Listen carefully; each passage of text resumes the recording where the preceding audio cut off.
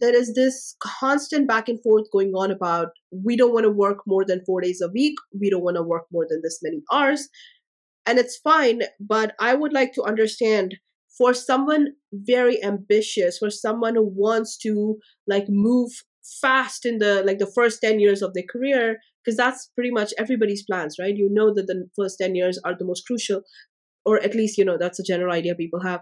What advice would you give to them? What is the healthiest approach they should have as they venture into the workplace? And the other thing, the sort of mindset they should have. So I love this so much, Krati, and thank you so much for having me back. I think this is such a relevant question that, in fact, I just covered on something that I was doing with a New Zealand Australia company just before this recording.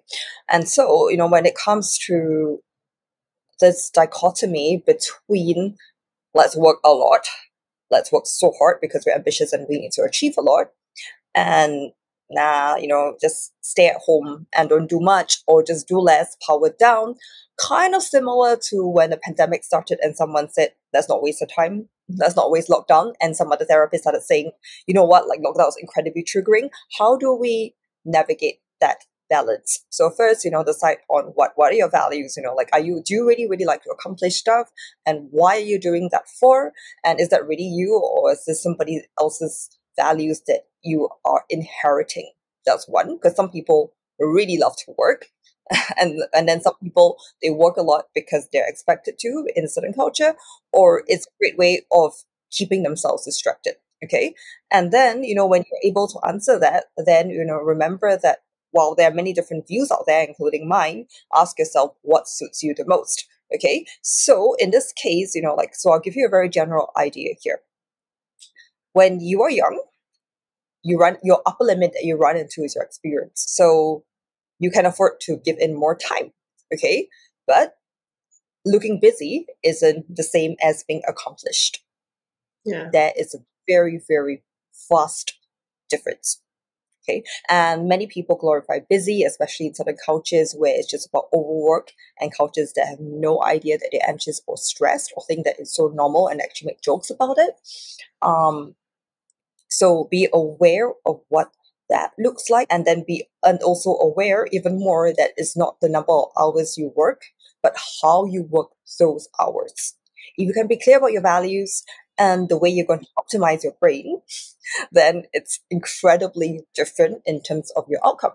So I'll give you an example, when it comes to what it means to optimize your brain. Yeah, sure, you could do the same things everybody else does,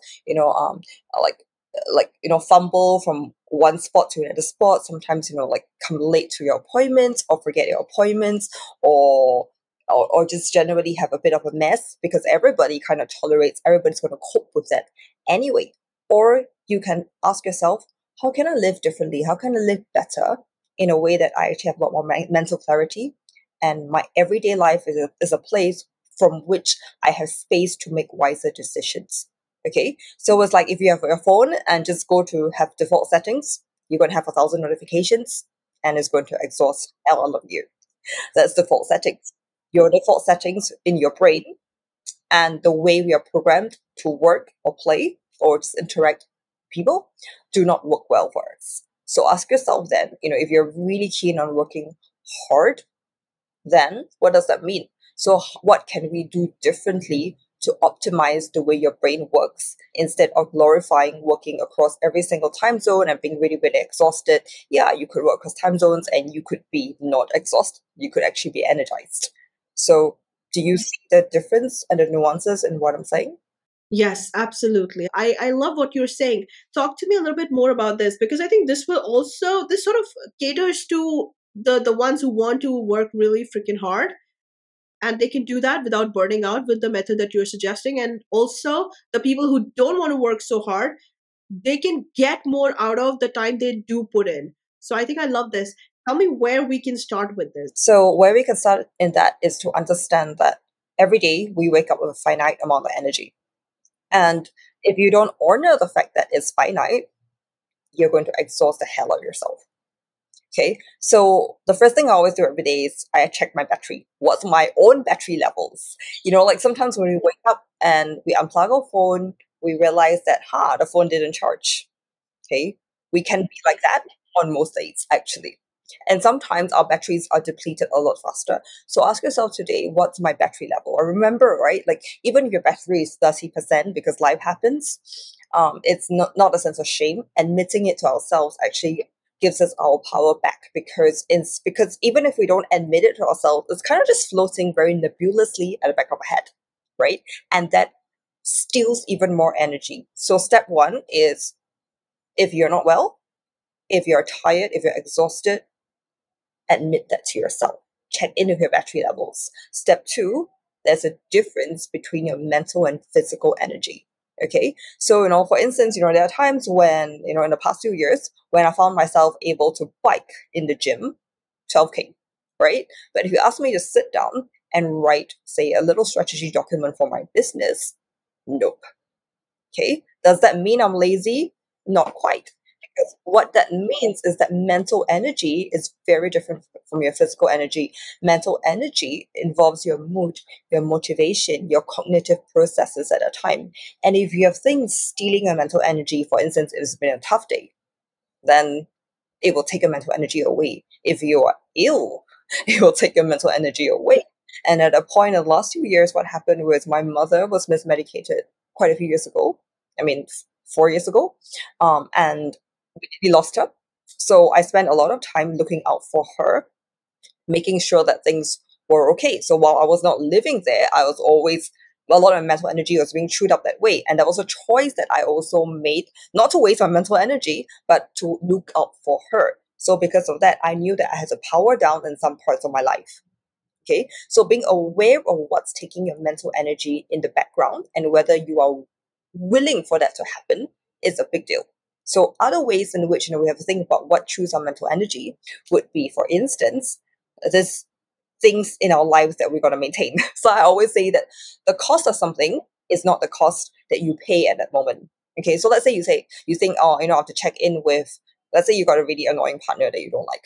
Okay, I hope not. But the thing is that there are more Right. relationships in the world than not. Yeah. Okay, so let's say you got a partner you really dislike, right? And you're supposed to check in with this person 5 minutes every 2 hours because they are a bit intrusive, to say the least.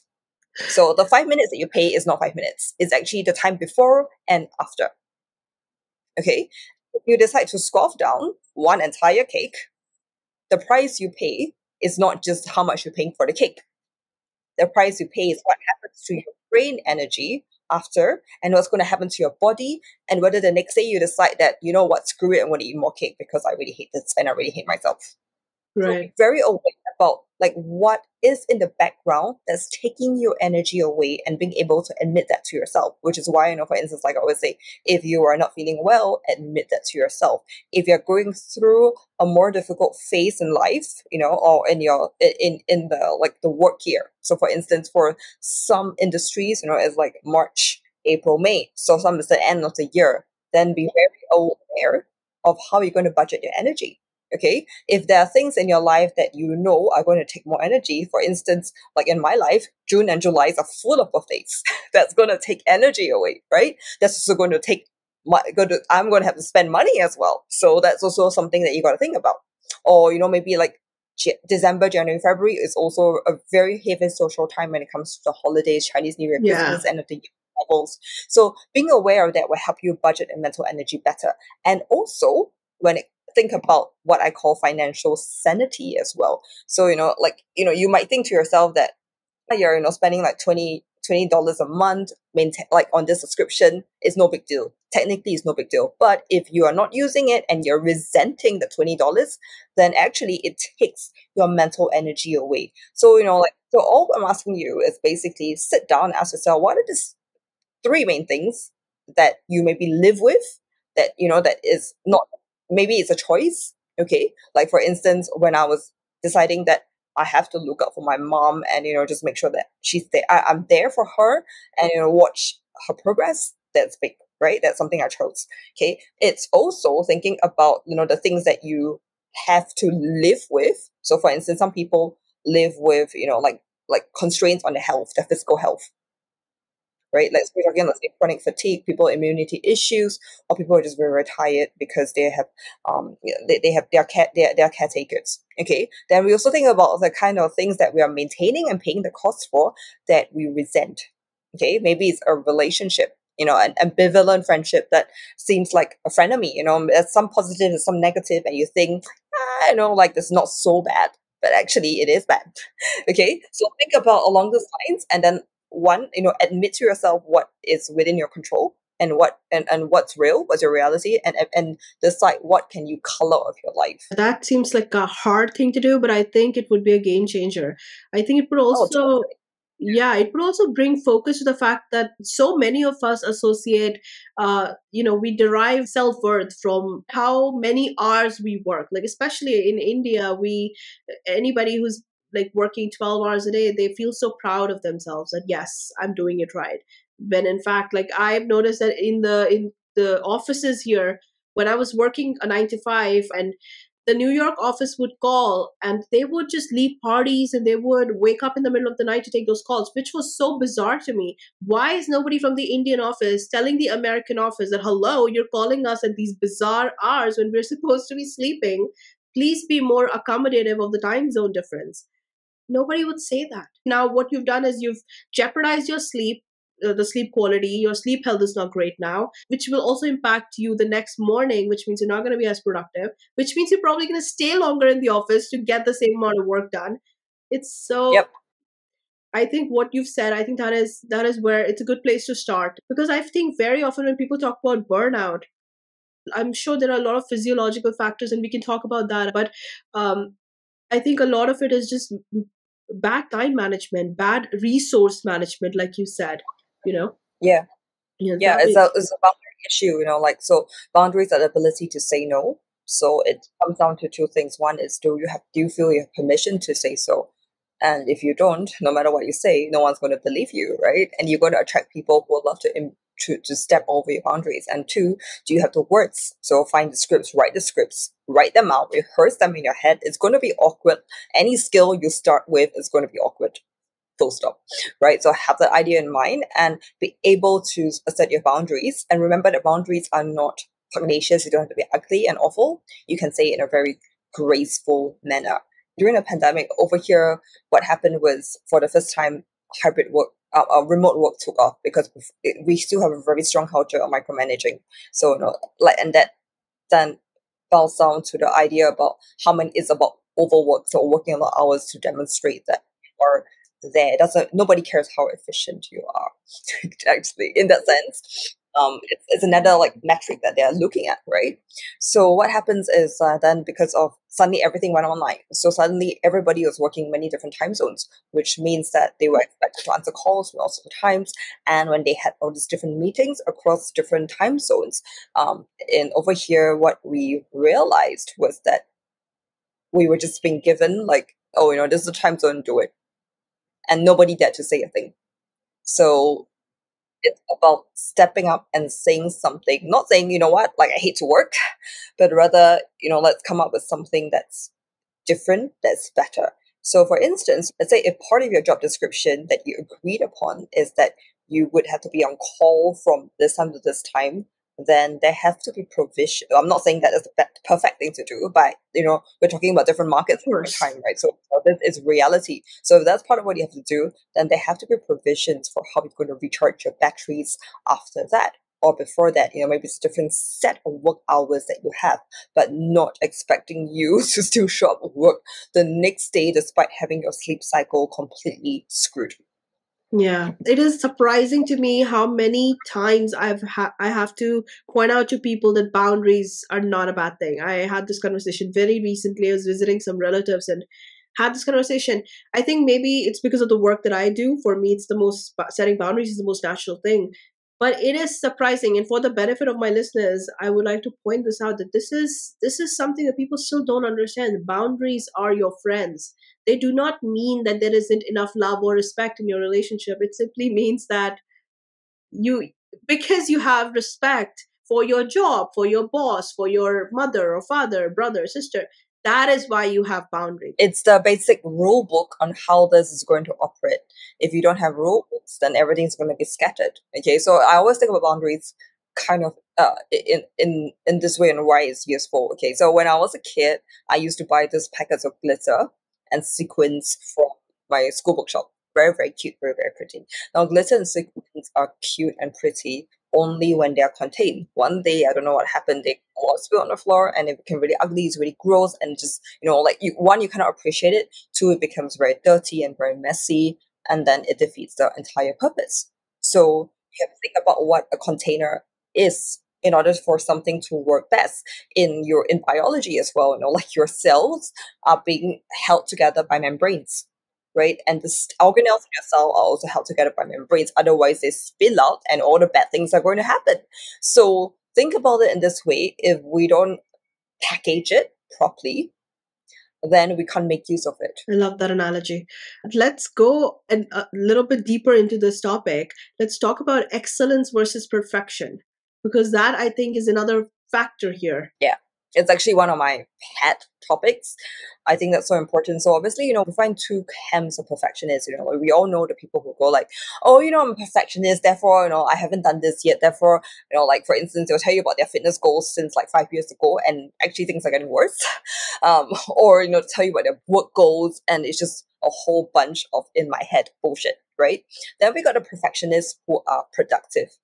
They are actually getting things done. And yeah, sometimes their brain trips them up. Maybe sometimes I think to myself, maybe some of them are not perfectionists, but rather they have been told by people that they have such high standards or they accomplish so much that they have to be a bad person because they're perfectionists. So let's get that clear, okay? You can choose to have high standards. It doesn't make you a bad person. It doesn't make you an anxious person. It just means that you're committed to a certain level of excellence, as long as you make sure that you're very, very clear on what you want. Because like I said, we have only a finite amount of energy. So if you open your phone every morning, the most it can have is 100% of energy, correct? So if you think about it that way, then you're not going to squander your own physical and mental energy. So knowing there are constraints, your boundaries, your cell walls, your cell membranes, okay, that helps you to decide, what am I going to focus on? Because you can't be perfect in everything. Right. There are some things in your life that are just not worth being perfectionist about, like making sure you have the best app for taking notes. Like, seriously, do you really need 10 apps? Not quite, Right. Right. You don't need another app to plan your time or your whatever. Your notes works really well.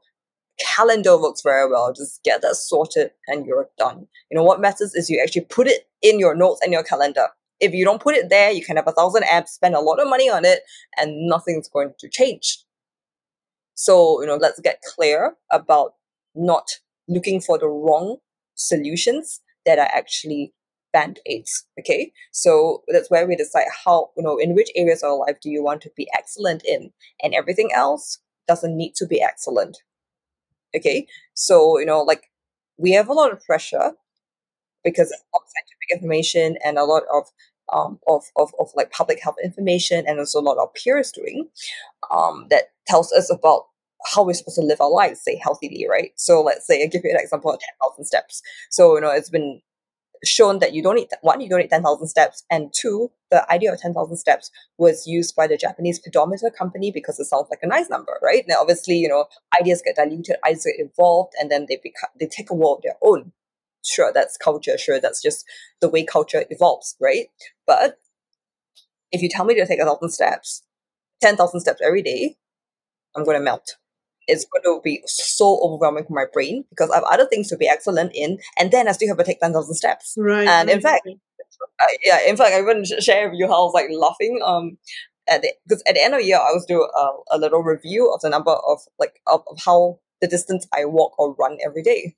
Okay, at the end of last year, my average distance was 7.9 kilometers. And guess what? I still didn't hit 10,000 steps. And do you know how much time and effort it takes to hit 7.9 kilometers a day? A lot. So it's got how big your steps are as well. It's things like that. So basically, you have to ask yourself, like, yes, all the stuff I do, like, I need to eat this amount of vegetables every day, I need to eat this and that every day. But really, do you have time? Does your mental energy just get completely fried trying to be perfect in terms of ticking all the boxes? So I tell my clients, you know what, like, even if you just tell yourself, I'm going to walk 1,000 steps, I don't even look at steps, I look at distance, right? You just want to walk from A to B. That's great, right? Let's start with that. And then you don't have to eat vegetables, like go out and hunt for vegetables every day if it's not normal for you. So maybe like on some days, like twice a week, for my own rule is I'm going to pop vegetable powder into my yogurt because that is better than nothing. Rather than being perfect, having to hunt for vegetables, get resentful and don't eat vegetables. Okay, which brings me to how, like, I'm going to introduce like this idea of excellence. So excellence is about the outputs, the outcomes that you want. Okay, get clear on that. So get clear on what that looks like. So don't get like, I want to be healthy. What on earth does healthy look like? How do you feel? What objective, like, markers do you have inside you and outside you? What are people saying? Like, what's your mood? How do you smell? What on earth does that look like? And what do you look like now? And what's the change? That will help you contextualize what your output is going to be like. So don't give something generic. The more generic, less likely you're going to do it. Okay, and then like, also when it comes to output, like, it's also got to do with the kind of person you are, the kind of things that you do. So I always tell people, I don't care what your motivation is, like, even if it's politically incorrect. Yeah. So for instance, at the end of lockdown in 2020, I had put on a lot of weight. Not my finest, most glorious moment. To me, it was a lot of weight. It was very uncomfortable and I didn't feel happy in my body, right? So I went, right, you know what? No more yo-yoing for the rest of my life. So yo-yoing is like, sliding between burnout and feeling good, right? So in the same sense, as it was my one moment where life humbled me and told myself, you know what? Like, this is my last yo-yo ever again. Okay? So I decided, okay, I'm going to do the work, put the hard work in, learn to have discipline for the first time in my life, which is difficult for somebody with ADHD. Totally admit that, and do it. And then obviously, it's been more than 3 years, I've kept at it, which means it's part of my identity, even though sometimes I still doubt myself, right? But the thing about here is that, when people ask me, what was your reason for doing that? Most people would actually tell you, I want to be healthy, right? And I tell the truth, I wanted to wear crop tops. Right. Some people find it very funny and refreshing. And I said that, yeah, healthy might be one of the motivations there, but healthy is not going to light the fire under me to get me going. So choose that one motivation that gets you going. And once you are there, then your motivations might change. And that's great also. So essentially what I'm saying that, like, you can have a mix of motivations and that's okay. Okay. And then when it comes, so that's a motivation bit, which gets you between inputs and outputs, right? So in terms of your inputs, okay, so stop looking for the perfect inputs. The perfect inputs don't exist. Or to do that will exhaust the crap out of you and make you incredibly energy inefficient. Okay, so in an ideal world, the perfect inputs, like, like we all are taught, is like, oh, you need to walk 10,000 steps a day. You need to eat 5 servings of fruits and vegetables a day, right? You need to eat a certain amount of protein every day, eat like, 20 supplements or something like that. Meditate for 2 hours a day. You shouldn't be touching your phone 2 hours before you sleep.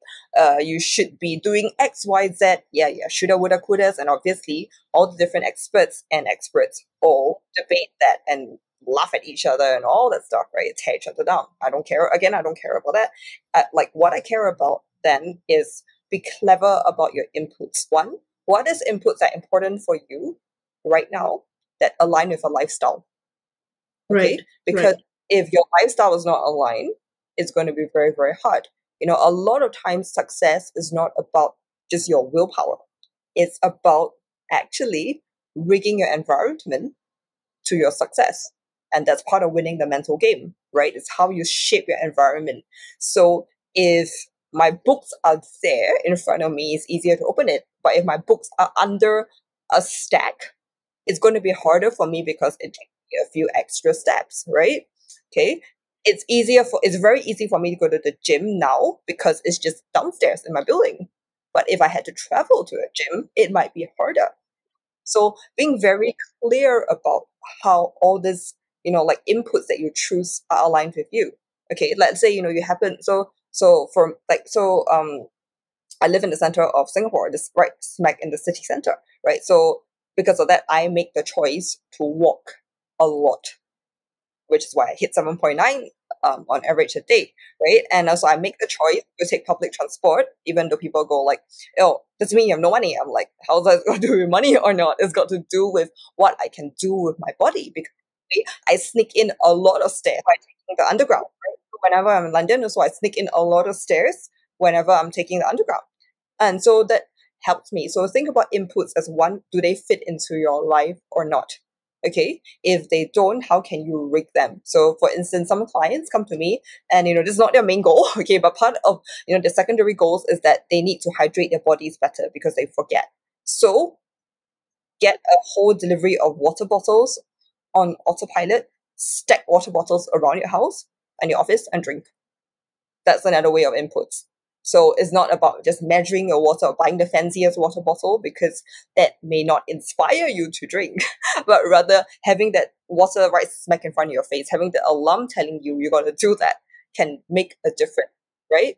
And again, like the whole, like no 2 hours of blue light before sleeping, like it's great in the ideal world, but in a world where, say, some of my clients are working till really, really late because they're working across time zones, right? It's not going to work at all. So, like what can we do as a compromise? So for instance, like with my clients, and there's like this alarm clock that we set before their bedtime. Okay. So there's two alarms. The first alarm, it would be like, let's say they're supposed to sleep at 12 a.m. till midnight, right? So the first alarm might be 11 p.m. That tells them, okay, start the power down. Second alarm might be 11:15. And then after that, like most of them, I just tell them, go and take care of your skin, go and shower, go and brush your teeth. And after in that window of time, you don't touch your phone anymore. So most people paralyze themselves by giving themselves or by accepting or resigning to the standards that everybody like preaches to them or prescribes to them. And then what happens is they never do it. They get paralyzed. So if you think about this, better than nothing inputs gives you excellent outputs. But if you try to look for perfection in your inputs without thinking them through, trying to pile everything, your outcome is paralysis. If people do this, I think what I love, one of the results that people will get that I love personally would be that they would be in constant communication with themselves. The self awareness would like really amplify because they'll be watching themselves, and that would they'll maybe making very, very informed decisions, optimizing environment, body, food, everything to a degree where they'll be getting so much more out of the resources they have. Yeah, and also remember, like, you don't have to optimize everything over and go. Yeah, sure. If you're doing something really intensive in a coaching or boot camp, then great. Just make sure that you have a system that stays on with you in your life, right? And you know how to review. So for instance, if you drink enough water every day, you account for coffee. So again, perfection input says don't drink coffee, right? Don't drink wine. But if you're aware of, say, what's your last coffee according to your body type, if you're aware of, like, say, for every cup of coffee you have, twice the amount of water or 3 times the amount of water, you know how to make up for that. So it's not about, I need to drink how many liters of water a day. Again, you're not a camel. You might be drinking water in other ways, like by eating fresh fruit, by drinking a lot of soup. So, being very clear about that instead of having very arbitrary guidelines, and be aware that guidelines are not there for you to just shoot them down. They're not completely idiotic, but rather they're just guidelines. So everybody's bodies will react differently. And as your body and your physiology changes, again, it's going to change in terms of what you're going to need from your life. So if you hydrate yourself enough, then your brain's going to work differently. Your brain's going to be sharper. And when your brain is sharper, you can start, and then this hydration becomes autopilot, then you can start adding an extra habit and training yourself, right? So, if you're doing this alone, it's a lot easier to just start with one thing. But then let's say obviously if you're doing something with in like coaching program like what I do with my clients, it's easier to do a few things. But then again, we have to make sure that the steps are so simple, the system is so simple that the only thing standing between success and you is you. I love that. I love all of it. And here's something that I would like to add to that. When we really want to do something, we'll find a reason to do it. So, like, I love coffee. I will find, but again, because of the work that I do, I'm more aware of these tendencies in myself. Maybe someone who doesn't do this work probably wouldn't be. So, for their sake, I want to say this. I have seen my clients find resources that validate what they believe, what they want to believe. So, what you pointed out, that is perfect. You will find a reason to keep doing the things that you want to do, even if they are getting in the way of your progress. So don't Of course. get wrapped up in all the many, many, many, many output, many, many, many sources of information that there are in the world. Someone will tell you drink coffee. Someone will tell you don't drink coffee. It's Or terrible. just pick up a magazine every single month. It's going to tell you a Yeah, different thing about the same thing. exactly. So, what's better is what you are saying. Be very aware of your goals, your values, what you want out of life, and where you want excellence, where you want perfection, where you want the results, and where it's okay to, maybe cut yourself some slack, perhaps. It's okay. It's good to be human. It's okay to have one or two vices left. Like, this is something that I share very openly that, I sleep late. Okay, one is because I like working across different time zones. That actually works very well with my brain. And so so that's something that I like and I'm very open about. And the fact is that on an average week, I sleep 8 hours a day at least because I have ways of sleeping till later. And I have days when I naturally love to sleep a long time. And sometimes I have holidays where I just sleep. It's just because so again, this is down to my own brain chemistry, my own brain awareness, is that um, there are some days where I have to just keep dreaming and dreaming and dreaming until the dreams completely finish. And then my body just knows, wake up. So I have designed my life in a way where I can do this.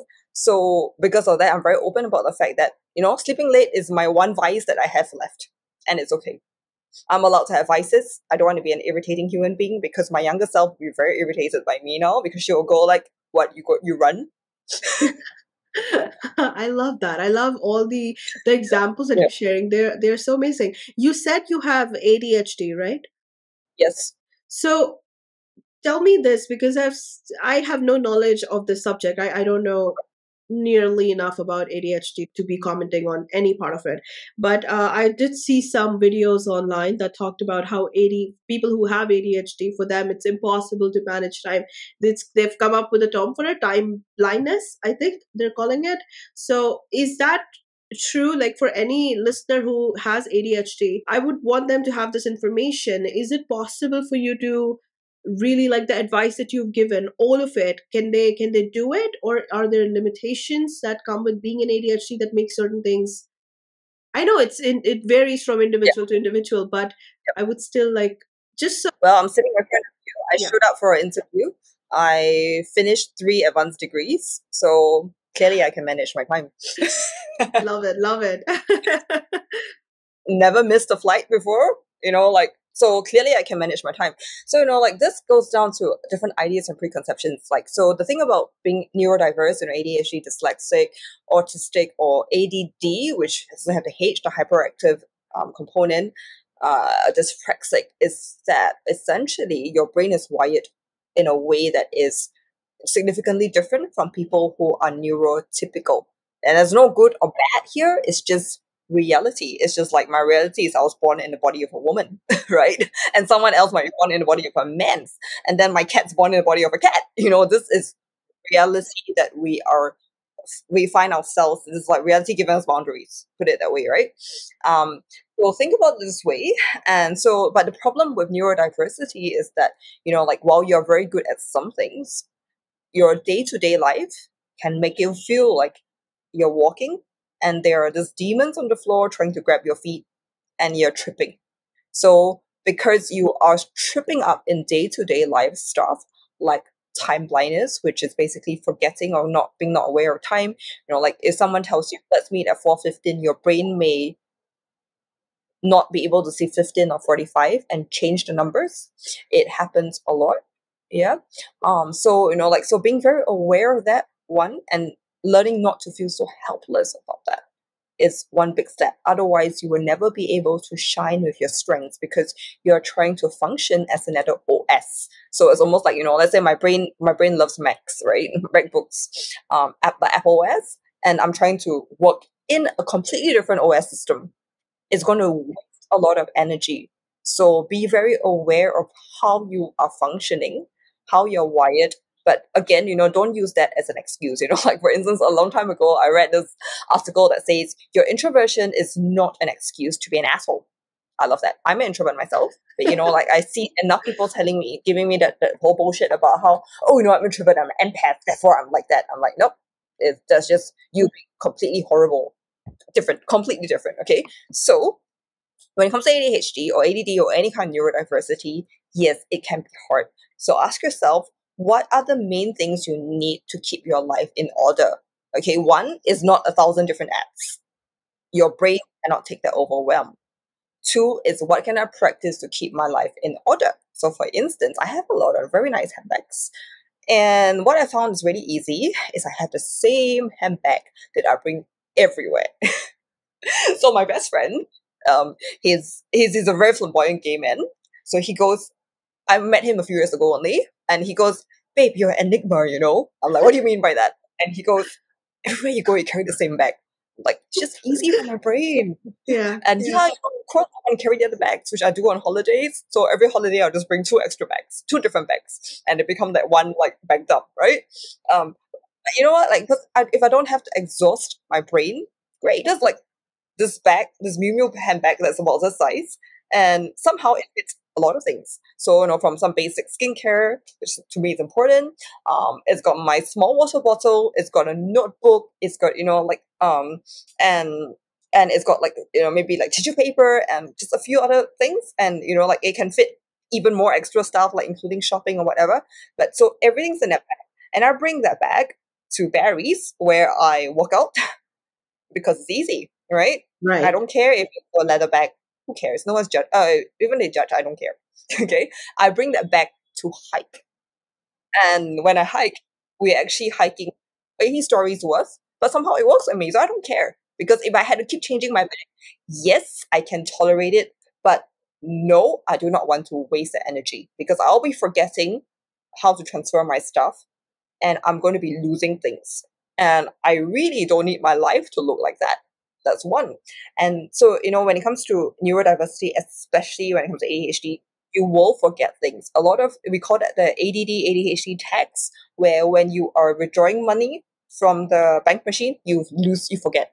A lot of people with ADHD get very excited about credit card deals. So, one of my best friends will be telling me, another best friend, I know, will be telling me, "Hey, babe, there's this credit card, and then you get like $50 off."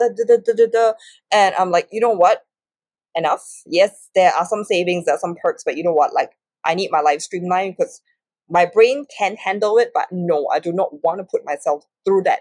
My sanity is so much more important. So I streamline and I choose the cards that I actually like and that I want to work with. And that basically is how you think, right? So my personal values and in terms of how I want to organize my life are based on two principles. One, my life needs to be as lean as possible. Yeah, I know. Sure, you see a lot of books behind me, but even then, they're all culled and streamlined. I just happen to like to read. Okay, so it needs to be lean. That's one.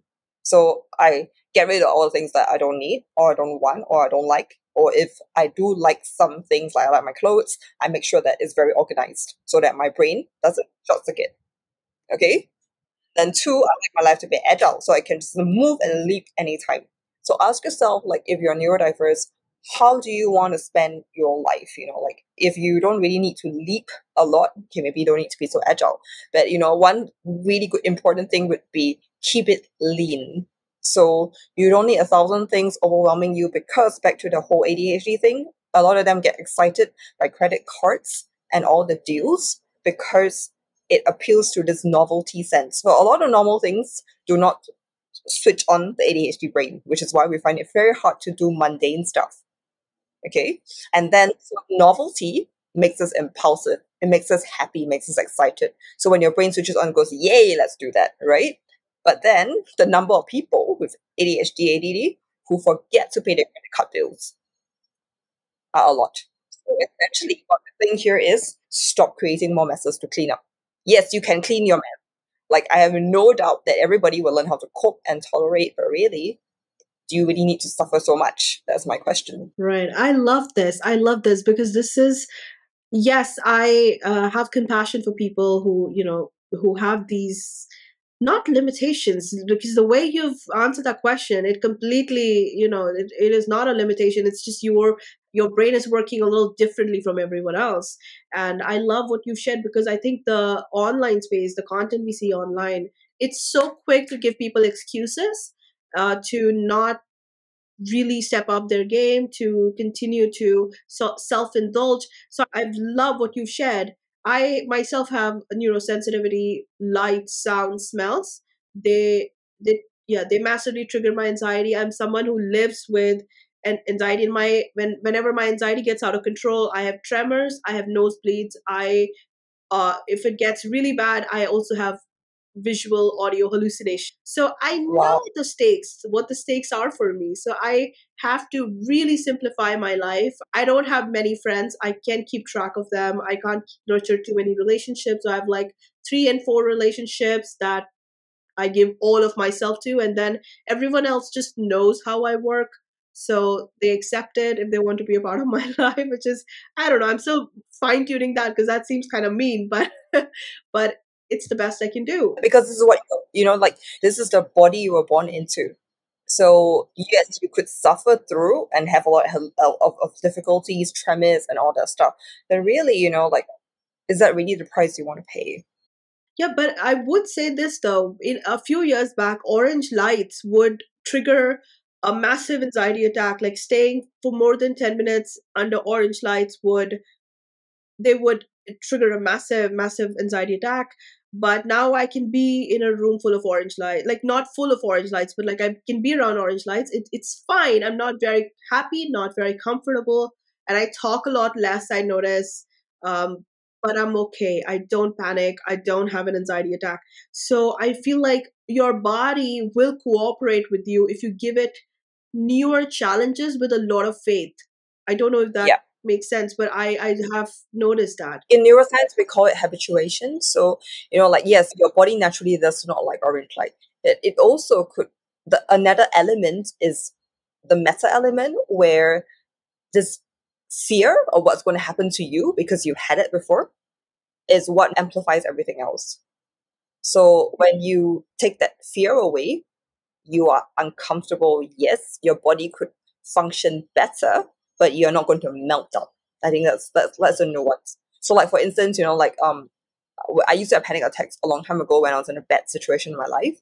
And what I tell people when I coach my clients who have panic attacks is that, don't be a hero. Don't walk into a hot train on a hot summer's day without water. There's nothing to, so sometimes in psychology we call them safety behaviors. And what is it? That safety behaviors stop us from attacking our anxiety. But actually, sometimes you have to be realistic. If it's a hot day, you're going to need water. Don't be crazy. Don't dehydrate yourself. Full stop, right? So, like, for me, when I had panic attacks, my first symptom would be heat running down the back of my neck. And it's very uncomfortable for me. But it's nothing to do with just panic attacks exclusively. I have always hated feeling hot and stuffy, because as a child, I still get fevers quite a bit, but as a child, I had so many bad fevers that, and in Chinese medicine, what you do is you swaddle a child up in blankets to force their bodies to sweat. But that was so scary for me, and my body always remembers that. So I never ever like the feeling of being like constrained and it's stuffy. And I don't want to be, so like right now, like many years later, since like my last panic attack, I don't never want to be a hero and tell you that I'm going to swaddle myself up. There's nothing to prove. So, again, the inputs output thing. So there's nothing to prove in terms of being brave or insane. That will be insane to me. But rather, being able to honor the fact that there are things that our bodies don't like. So if your body doesn't like a certain kind of food, don't be a hero. You can choose your suffering in life. Yeah, sometimes we make it worse by, I don't know, proving to ourselves or somebody else something that actually doesn't matter. Yeah, I love that. And it's so true. Yeah, the same applies to my life as well. I think it's true for everyone. Some, like, life is some amount of pain will always, or not pain, but challenges will always be present. You will always have to push yourself to do certain things or to do them a certain way. That's just how life functions. Anybody who's Yeah. looking to escape that, bypass that, have like an easy ride, I don't think you're gonna get much done. Yeah. I mean, or maybe you don't need much done. Some people have different, they have different ideas and expectations of life, and that's okay. But then, like, you have to learn to live in reality. So, if any solution teaches you to escape from reality, then I would strongly, like, encourage you to think, are you sure that's right for you? Because the longer the time you don't live in the real world, the harder it is to get back to it, because it gets scary. I mean, I think, let's say, let's say you spend like 2 weeks or 3 weeks not talking to a friend or your partner because you're upset with each other, and then you tell yourself next week, right? When it becomes from week 4, it gets even harder because momentum has built in the other direction. Your fear pathways, your anticipation of bad things happening is going to grow even bigger in your brain.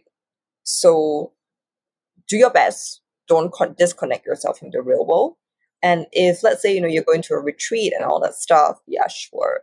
But then always ask yourself, there's this question that I say that I call the and then what question. And then what's going to happen after I go to this retreat?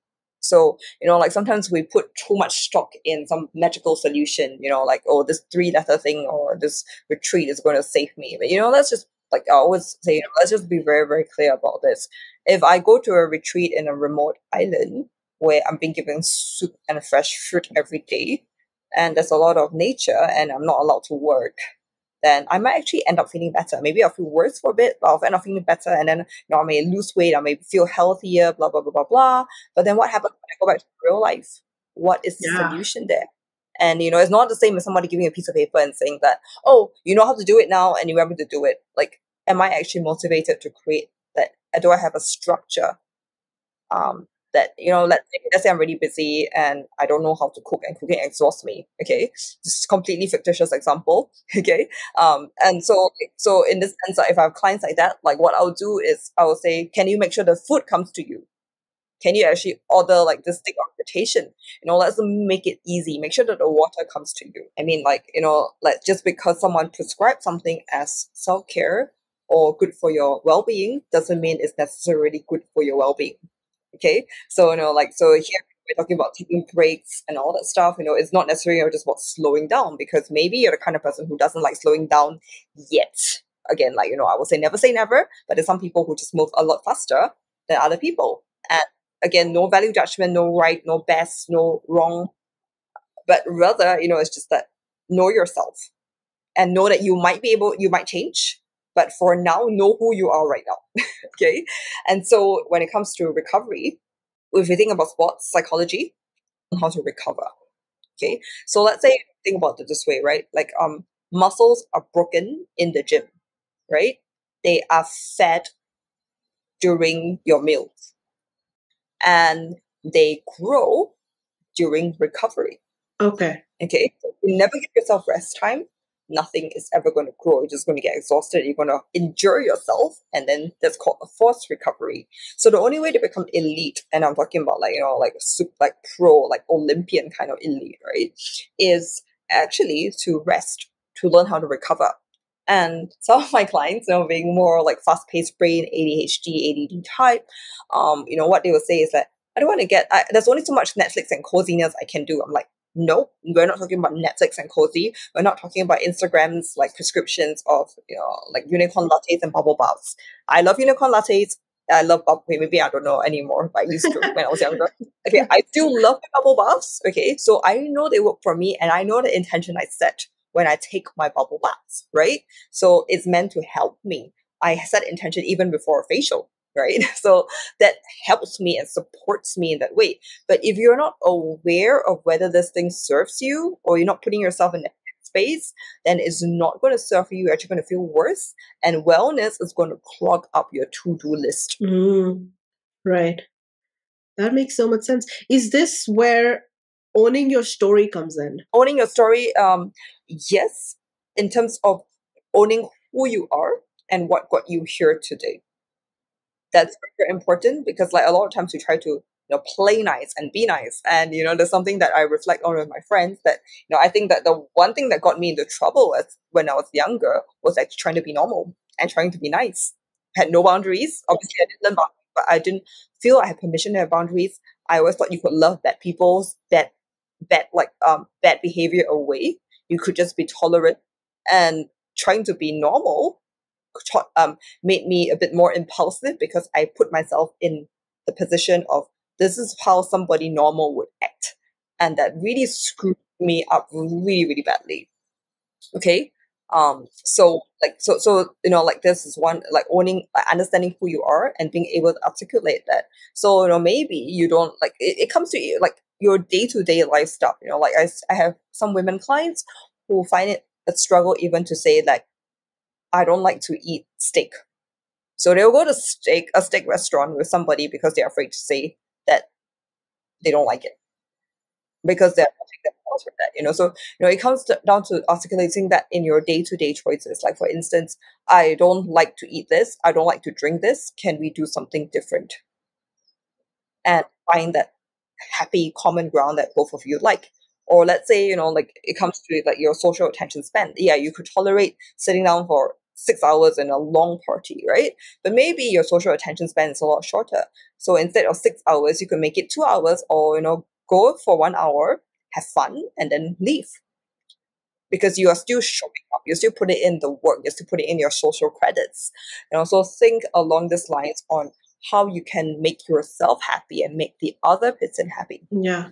This is super helpful because I think a lot of people, as they are working with a coach or a therapist, what they're doing sometimes is they are trying to change themselves on, the like pieces of their personality, their interpersonal interactions, but they're also trying to optimize their life. And I don't know about you, maybe you'll disagree with me, but I don't think the two process complement each other all that much, because I remember doing this myself, trying to be a person who is very social and very always up, always energetic. It's not who I am, but I was trying that as I was recovering from depression and learning to like create systems within the day so I can manage my anxiety and also be productive. The two did not go together, had a massive setback, and really had to go back to the drawing board and really take a lot of time for recovery again. So uh, i I don't know if I'm making sense, but instead of Totally. owning your story makes, I think that's awesome. Like, there, obviously if you're doing something really really bad, if you're hurting people, then obviously you need to If you're hurting yourself and you're hurting somebody else, so it's basically how I normally use that as a metric would be, are you creating more messes to clean up? If you are, then don't do it, right? But then there's some things that it's based on how, so basically optimization is based on how you're wired and the person that you are today, right? So you have to think along those lines rather than hope for an alien to possess you and become somebody else. And also when it comes to optimization and all these different things about inputs, I think really important is to be able to experiment, not just think that, okay, this person, the CEO has got this perfect routine, I'm just going to steal it. No, it's not going to work. So be willing to experiment, be willing to play with it for a certain amount of time, then review. So you're not second guessing yourself as you play with it. Be willing to fail. So just because you failed in a tactic doesn't mean you failed in your outcome. Sometimes we get too wedded to everybody does this, so if I don't do this, there's something wrong with me, or if I couldn't persist with this, there's something wrong with me. Nope.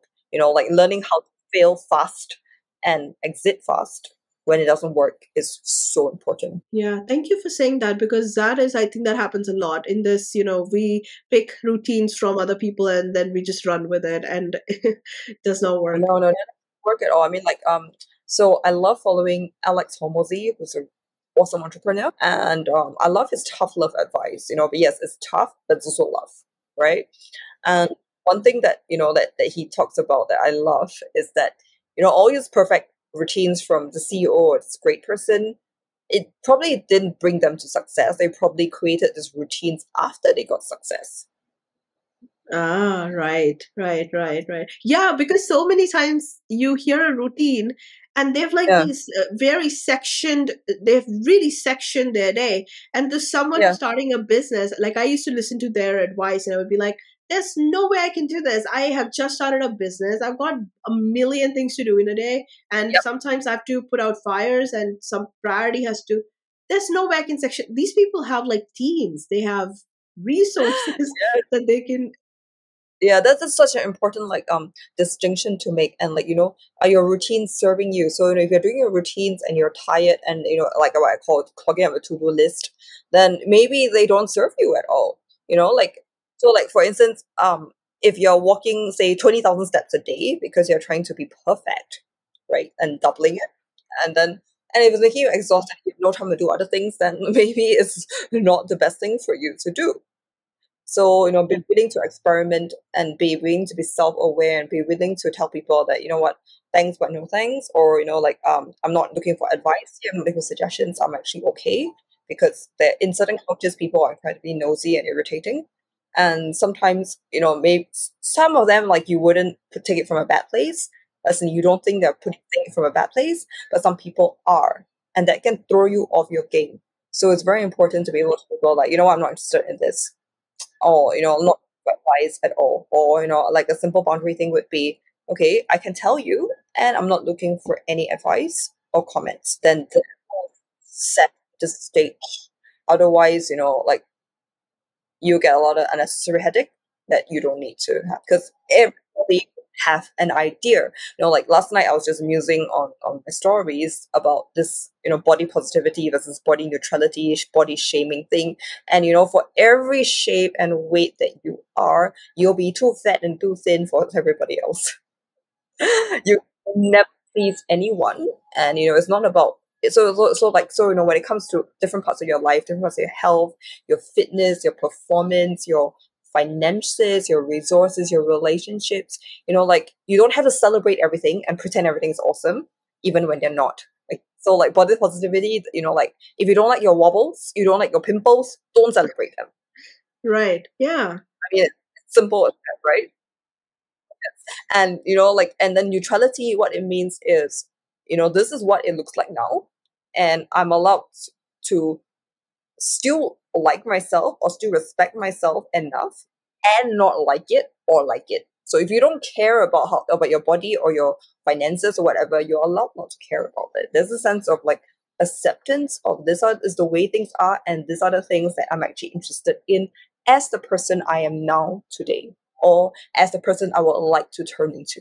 I love that. Talk to me about healing old patterns because we talked about owning our story, but then there Yep. are parts of that story that no longer apply, but we keep carrying their weight simply because we've internalized certain labels, we've internalized certain ideas. Is there a way to work through that? Of course, there's a way to work through that. And basically, the most important thing is that, like, stop thinking everything's got to do with a mindset or mantra. If you're not feeling good, if you feel like an imposter, which is a really big mindset issue that a lot of perfectionists, type A people, like demanding excellence do, then don't lie to yourself that you're great or you're brave when you're scared. So, like the same thing I talk about the battery, acknowledge what your battery number is. There's no shame in stating an objective fact, like it's raining. That's a fact. There's a row of dustbins. That's a fact. There's a really handsome man there. That's a fact. There's a very cute dog. That's all a fact. So be able to do that instead of lie to yourself. Because when you lie to yourself, your brain and body erupt with vengeance. Okay? So there comes to a point where, like, winning the mental game is not just about a mantra, especially when your body is not in the receptive state to receive the mantra. So then, when you're thinking about what holds us back, what are all these old patterns, a lot of them have got to do with, things that our body has stored. So, our body stores trauma. Trauma doesn't always just happen from being like in a near-death experience or watching someone die or watching someone suffer. traumatic symptoms, we call them small t events. Small t symptoms can also happen from even things that are supposed to make us happy. Okay, like for instance, you were promoted in your job, but then it turned out the job's really a bad fit for you, or or you had a new boss after you got promoted. You emigrated. You're supposed to have a great life, but then something bad happened, right? Or something good happened. Some people, like, they have kids, their kids are great, but then they realize they don't like kids, and then they fight with themselves about that. So a lot of things that can seem to bring you joy, that you think I should be happy, can actually lead to traumatic symptoms. So trauma is not something you can talk away or lie to yourself about. Trauma is stored in your body, and there are many ways of working with your body that we're talking about neuroscience, talking about therapeutic methods, to help a person to process that trauma and move forward, and also integrate that story in your brain. Okay, because a traumatic memory is stored in your amygdala, your fear center, and it's not contained well. So it's like, no matter how you push the cupboard close, everything keeps spilling out. So when you process memory, what happens, and you process what's going on in your body, what's stored in your body, then what happens is this memory starts to transfer into your hippocampus, which is responsible for your longer term memory, and it's nicely organized. Like, it's a gorgeous filing cabinet. If you like neatness, you understand what that means, right? You appreciate what that is. So, if you can think about that in that way, that's going to help you. And when we're talking about, say, the things that we need to own, the limiting patterns that we have, it's not about just working about them when things are bad. So, for instance, people will look for therapy services or coaching services when they are super anxious, when they're super panicky. And then the moment they feel okay, we're not even saying good, they are okay, meaning that it's bearable, they disappear. So this is a really, really bad state to be, because even when you are okay, which is a very low bar, you're basically tolerating a lot of that stuff. So it's really what you put in every single day, not, like only when you're feeling bad. Like, this has to be part of your discipline. So it's like, if you burn out and then you go to a retreat and you feel better, you're one of the lucky people who feel better, then you come back into your real life and then you burn out again, you feel even more helpless. That's a bad place to be, because you cannot be arrogant enough to think that, like, if you keep your old habits and your old lifestyle and your old mindsets, things are magically going to change. No, that's delusion, or Gen Z, we call it delulu, right? So don't be delulu about, about like how to sustain a good habit. So it's about committing to it in a way that suits you right now. So, like, when you're starting a habit, so when starting a habit, one, like, obviously you have to figure out what you want out of it, the system and structure to get you there. And then you also have to figure out other things, like what stops you. What are your biggest obstacles that stop you in your environment, in your head, and even the people around you, right? Because the people are very important in terms of the messages that they give us. So, figure that out. And then when you start a new habit, it's also about removing an old habit, which could be a mindset, right? And committing to this pattern. When you start it, it's a lot more intense, which is why people go for boot camps, right? But then remember that once you get the system going, and once you start getting results, you don't have to be as intense anymore. And yes, it's going to be terrifying as you take your foot off the accelerator. Thing is that as long as you keep committing to it, that's going to be the most important. Is what you do in your day-to-day life that matters, which means that you cannot afford to pile your day-to-day life with a lot of perfect rules, because that's never going to happen. So I'll give you an analogy that that I always teach all my clients. So I have a doctor that takes care of my skin, so she lasers my skin, right? And so she tells me about the different lasers, and then, like, some of them are so intense, and obviously very expensive.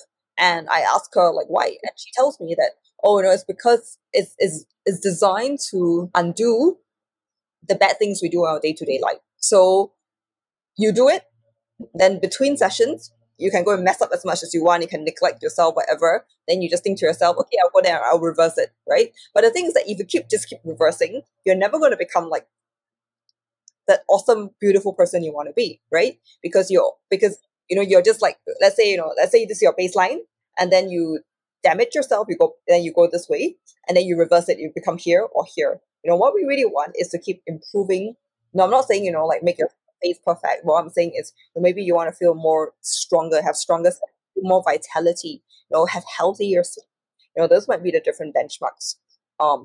So the only way you can not just keep going back and forth from here to here, or even feel so helpless you go all the way back, is that what matters then, the secret is basically how you live your day-to-day life. So imagine, like, you're here, and then you come here every day, you just keep moving and moving, and not every day needs to be super intense. Some days could just be a bit more work, some days could be less work, but the whole point is you're not doing things to create momentum. Yeah, this is helpful. I was going to ask you about being decisive during chaotic periods of our life, because chaos is so much a reality of everyone's life.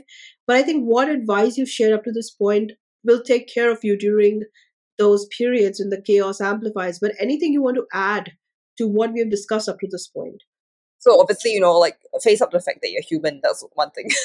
And the second one is what I call, like, like, have a certain, like, protocol in your life for who you are right now, in terms of what you need to keep your life intact. So for instance, I always take care of my skin because that's important to me, and that also helps me to relax as well. And it's also, like, for me, like, I know I am doing it because I feel competent, and I feel like no matter how messy, like, like, or tiring a life period can get, I have something to prove to myself that I did the work. Okay, so be aware of that. Okay, so taking care of my skin is very important. Making sure that I walk every day. It's great. I know it's great for my brain. Okay, making sure that I eat a few healthy meals a week. I'm not even saying every day. Yeah, so I commit to only like 2 healthy dinners a week, and then making sure that I deep breath. So I do like 3 deep breaths in between things, and making sure that like I have a certain number of what I call my social vitamins, so that my relationship vitamins. So if I'm with this person, that person, like because as an introvert, it's easy for me to isolate and decide that I'm not going to talk to people sometimes. Okay, so I make sure that I know my dosage of social vitamins. I don't overdose. Okay, this is really, really basic stuff, like making sure that I know what nourishes my brain and my body.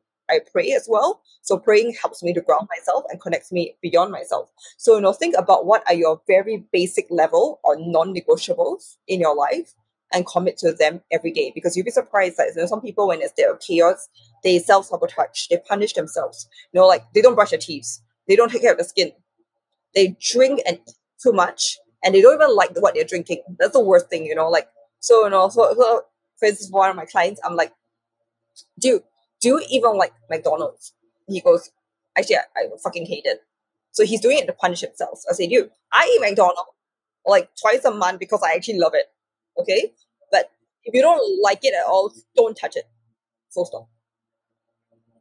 So think about your basic level of non-negotiables that keeps you safe.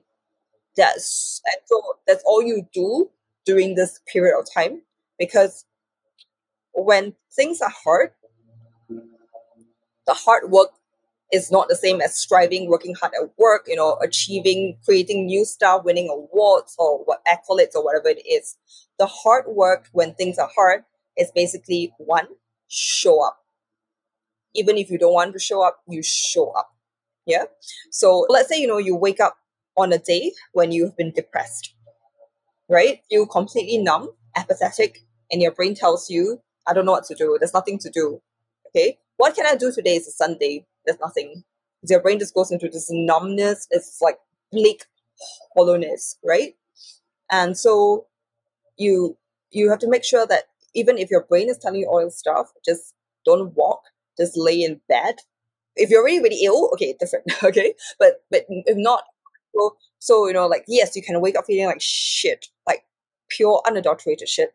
Okay, but you're going to make sure that you're not going to end that day feeling like shit, because if you end that day feeling like shit, one bad day becomes 10, and 10 bad days become 100 very quickly. Okay, so your job during hard times or chaotic times is to make sure that you show up and the day is not over. Even if you sleep in till 9 p.m. to punish yourself, there's still 3 more hours. Even you sleep till 9 p.m. and decide to go back to bed at 1 a.m., there's 4 hours in between that you can do something to help yourself. so that you reclaim that day. Okay, and I know it can feel like Groundhog Day because you're like, oh God, every day I have to put in the effort just for the day not to suck.